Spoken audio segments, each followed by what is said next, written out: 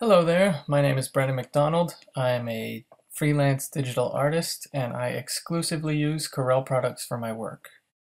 In this video, I'm going to be doodling up something for you, hopefully giving a little bit of helpful info on what I do that you can apply to what you do, if that makes any sense.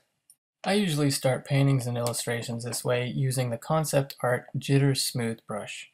It's my very favorite brush. It's got a nice soft edge on one side and a nice hard edge on the other. Once you get used to using it, you can manipulate it in many different ways to your benefit.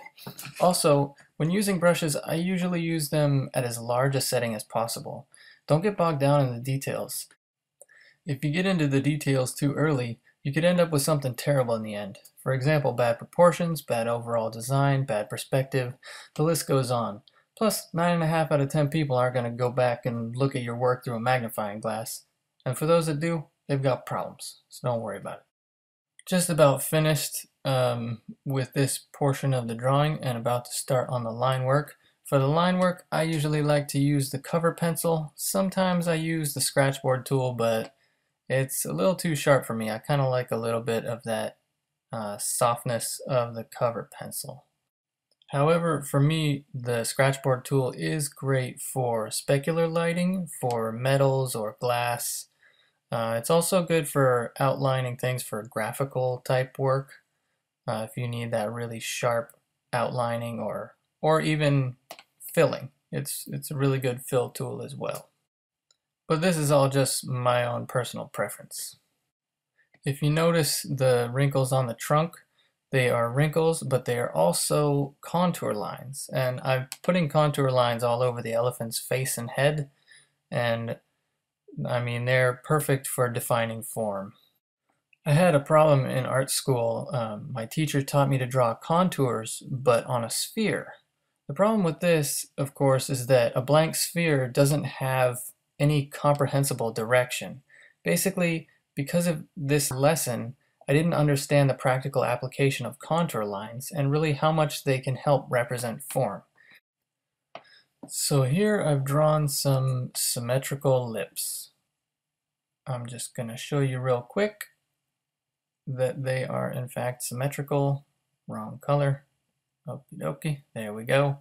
So you can tell the corners of the mouth are the same. The middle is the same. The bottom and upper lip are the same with the mirror tool. So I'm just going to show you how contour lines can make it appear as though there's like a direction to it. So you see how they look like they're kind of going left? Just based on the contour lines. Same symmetrical lips. And then you can turn it around. There we go. So, yeah, that's pretty much it for that. Let's get back to the original drawing.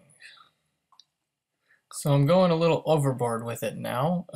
Typically, I wouldn't do quite this much line work, but it's pretty fun to do. It's nice to try new things.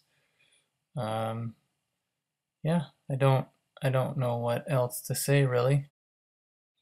Oh, I highly recommend learning hotkeys. If you don't utilize hotkeys, you are probably wasting a pretty good amount of time going back and forth and just kind of all over the screen in general, whether you're selecting a brush or selecting your eraser or undoing. I could probably stand to use more hotkeys myself, but I recommend at least having a hotkey or a shortcut for undo, redo, rotate canvas, brush, eraser, brush size. Yeah, I think that's all I've got. You can figure these out through the Corel website or through the user manual. So now I'm just adding some highlights here and there. It's just a basic overhead highlight and doing a little bit of a background fill to give it a little bit more contrast. It's a bit flat with just the one kind of pink color.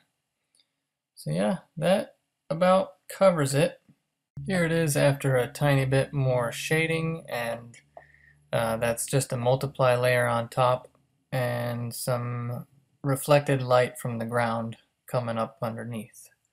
So that about does it. Thank you very much for watching and take care.